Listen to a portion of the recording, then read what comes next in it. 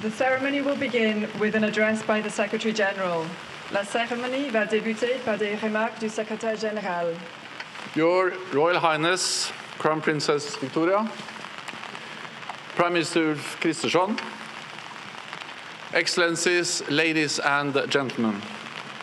This is an historic day. We welcome Sweden into NATO at a critical time for our shared security. In a moment, we will raise the Swedish flag here at the NATO headquarters and across the whole alliance for the first time. 32 flags flying together. They represent 32 nations working for a common purpose: to protect 1 billion people, prevent war, and preserve peace. Sweden's membership makes NATO stronger, Sweden safer, and all of us more secure. Sweden brings high-end capabilities, first-class military forces, and spends more than 2% of GDP on defense.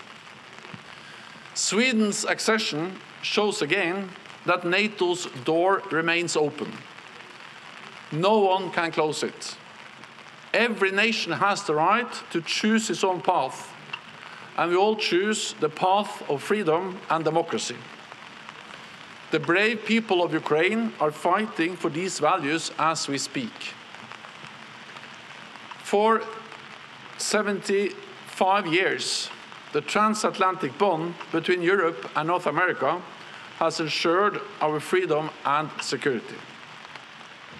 As a friend and a Nordic neighbor, it gives me great pride that Sweden now joins us in this essential mission. Today, as we raise the Swedish flag, we stand together in unity and solidarity, committed to protect and defend each other, all for one and one for all. Prime Minister Kristersson, thank you for your personal commitment to our alliance. Let me also recognize former Prime Minister Magdalena Andersson for the critical role you played in applying for NATO membership. And I'm glad that you are both here with ministers and political leaders together with all of us today. This reflects the broad political support for NATO in the Swedish society.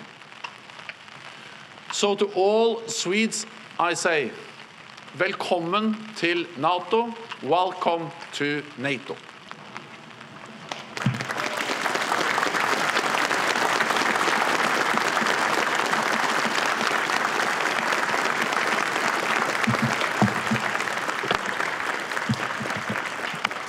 Thank you so much.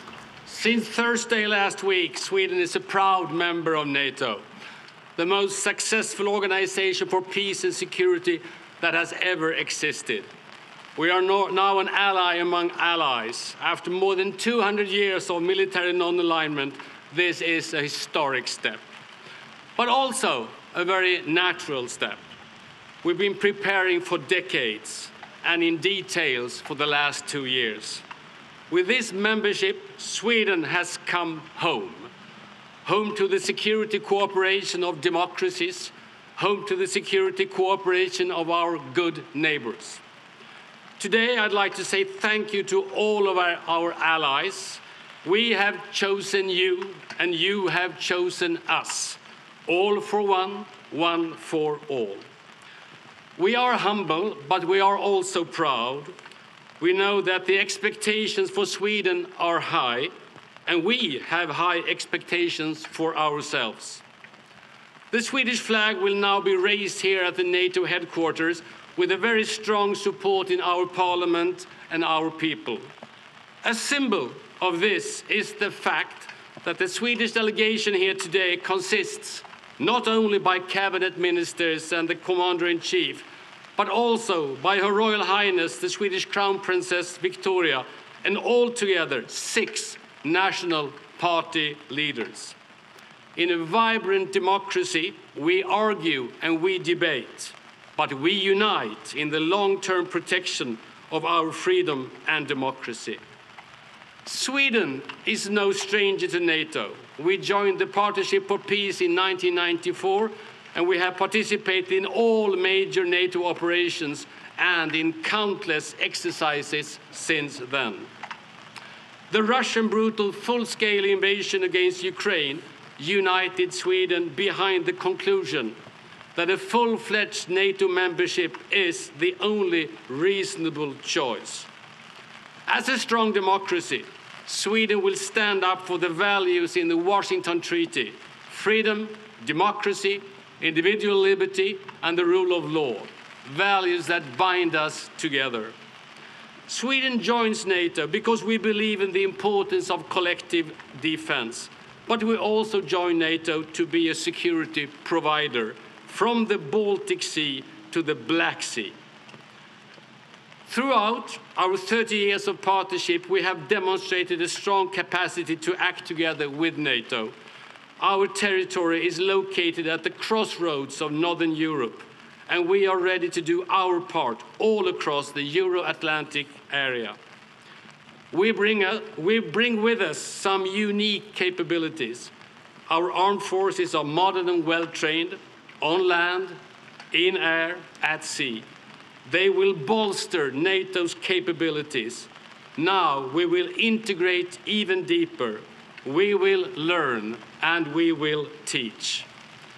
Sweden is fully committed to NATO's role in the fight against terrorism, and we bring a long and strong tradition of successful transatlantic cooperation.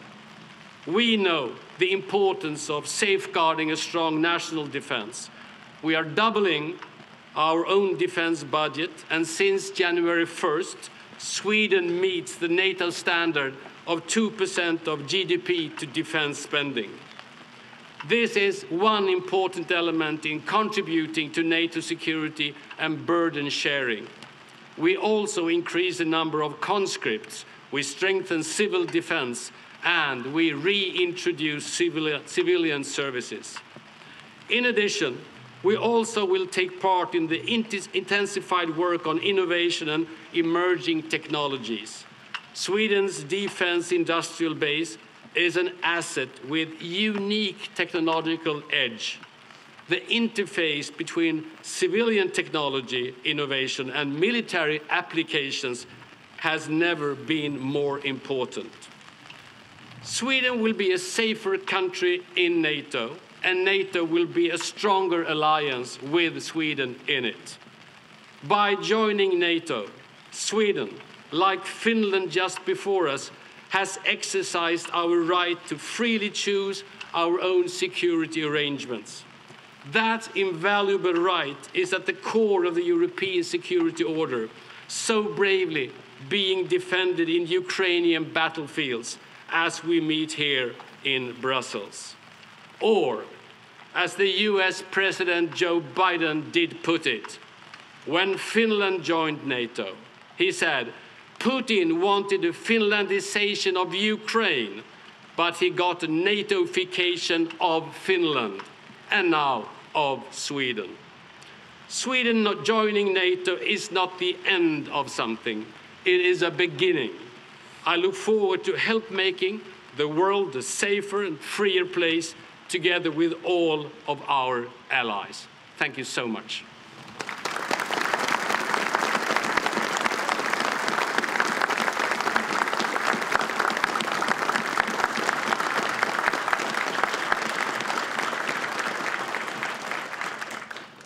The flag of the Kingdom of Sweden will now be raised while the national anthem is played. It will be raised simultaneously at NATO Headquarters, as well as NATO's two strategic commands, ACO Headquarters in Mons, Belgium, and ACT Headquarters in Norfolk, Virginia. Nous allons à présent procéder au lever du drapeau du Royaume de Suède, au son de l'hymne national. Les couleurs seront levées simultanément au siège de l'OTAN et sur le site des deux commandements stratégiques, l'ACO à Mons en Belgique et l'ACT à Norfolk en Virginie.